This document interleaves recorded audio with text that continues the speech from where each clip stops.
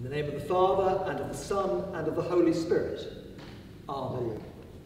So we find ourselves at the first Sunday in Lent, and we perhaps expect to have the traditional account that most of us remember of Jesus' temptations in the wilderness.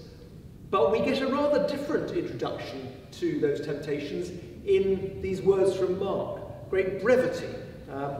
But I think that may be a gift to us this year, because you and I may feel that we have been in something of a wilderness for a rather long time over this past year. And perhaps we might therefore want to look at Lent a little bit differently. The word Lent originates from the word lengthen, as the days literally get longer. And a commentator I was listening to referred this week to Lent as a spiritual springtime, which I thought was rather nice. So perhaps we might think about how we can prepare this Lent for that spiritual springtime. And what we have in the account from Mark is this very different perspective. We hear God affirming Jesus as his beloved Son. After a short description of the wilderness, he then proclaims the good news. And in proclaiming that good news, he is reinforcing the good news of the covenant that God makes, that we heard about in our first reading today. So let's come to that first reading. The flood has taken place, that great catastrophe has occurred. Noah in the ark with all the animals has come to dry land, and so we come to this reset in God's relationship with humanity. A new start, a new normal, we might say. Building back better, in that phrase that seems to be creeping in rather a lot. And God does this through the means of the covenant. Now, in the Old Testament, there are a number of different covenants that God makes with his people, with Abraham, with Moses, with his other leaders. But this is different, not only because it's the first one, but it's a covenant with all creation. It's another of those reminders of the centrality of creation in our understanding of God and our faith. The covenant is with all living creatures, not just with humanity. And God uses another sign from his creation, the rainbow, to visualize that covenant that he is making. And of course, the sign of the rainbow has been used ever since as a symbol of liberation for enslaved people by the LGBT community, and most recently as a sign of solidarity with the NHS and key workers during the pandemic. And it's important to note that a covenant is not a contract, particularly not this one. The obligation made by God is a unilateral one. It's not dependent on our response to him. God commits never again to destroy the earth because of humanity's actions. In fact, it's sobering to think that it's more likely that it is humanity which may destroy the earth now. So it's a commitment that God makes, and he makes it forever. And as I've said, not just with humanity, but with every living creature. And so we come then to the account from Mark's Gospel.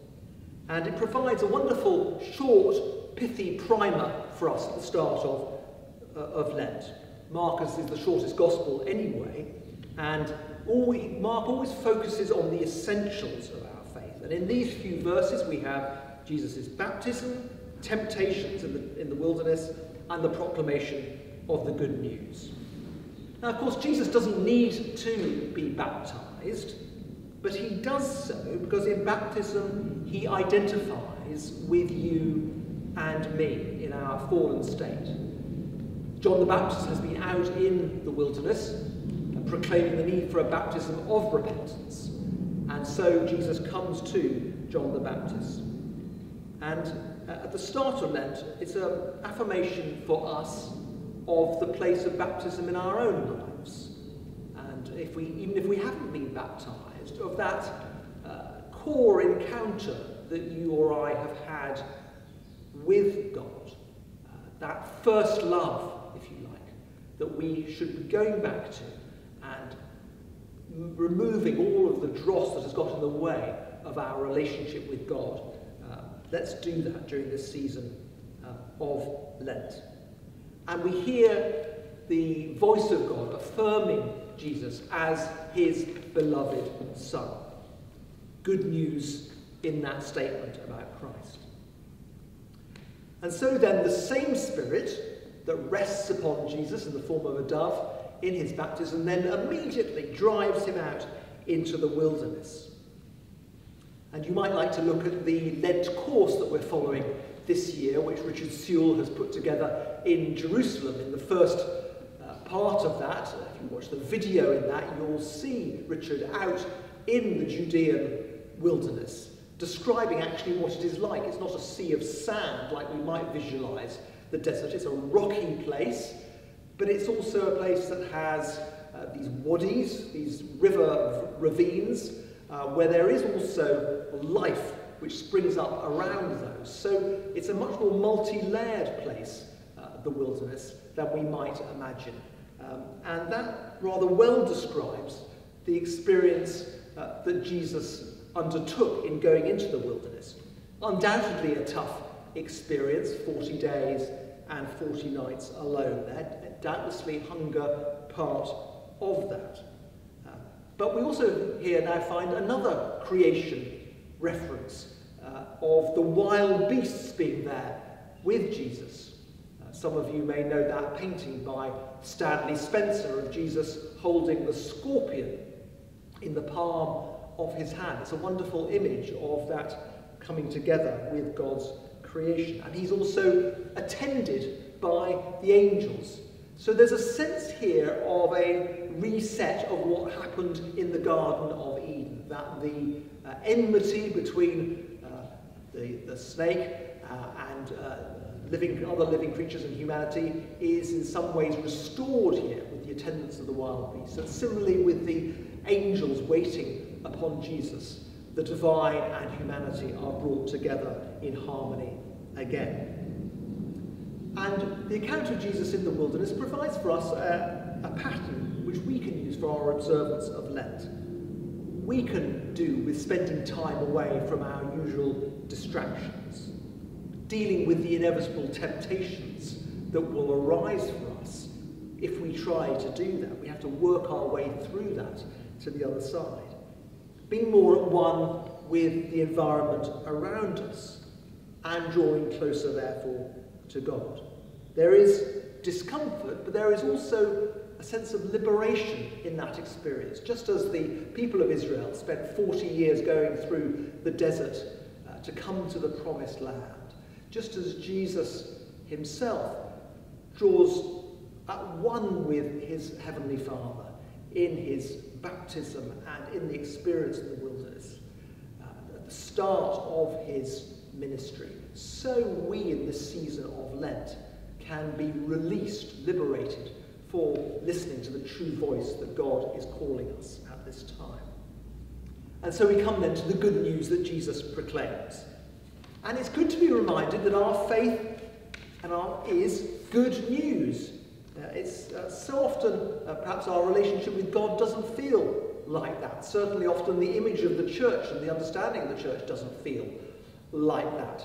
Some of the times the way that the faith is explained sounds like, well, it is good news if you do it in a certain way, but if you don't do it that way, it's very bad news. It's good news. And in the reading we could have had the epistle set for today. We hear of Jesus in that gap between his death on the cross and his resurrection on the third day, going to proclaim the good news to the spirits in prison. There is no limit to the good news of Christ that we are able to proclaim. And Jesus says then, the kingdom has come near. Can you see signs of the kingdom around you, here in Barnes and further afield? Lent is an opportunity to open our eyes afresh to that and to join in with those things where we see the kingdom really happening. Most of all, the kingdom is personified in Jesus himself. If we want to know what God's kingdom, God's way looks like, we look at what Jesus does and says. Indeed, we could say that God's rainbow covenant is made flesh in Jesus. And that's why we speak of the new covenant that we have in Christ through his death and resurrection. And that is what we celebrate at every service of Holy Communion. And so, at the start of this season of Lent, let's be assured of God's covenant of love and of grace. Let's have that image of the rainbow held before us as we journey through these coming days. Let us look at this perhaps slightly different approach to Lent, not as one of simply those things that we give up in some form of self-flagellation, which is often the danger of Lent. Let us rather step aside from our usual patterns in order to experience that liberation, to experience that good news that we find when we come face to face with our loving God.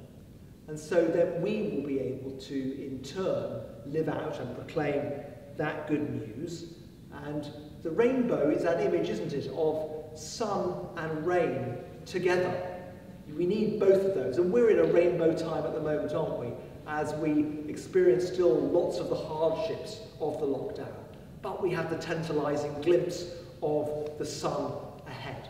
And so let's treat these days as rainbow days in which we can draw closer to God, really experience his good news, and look forward with deep hope to the future.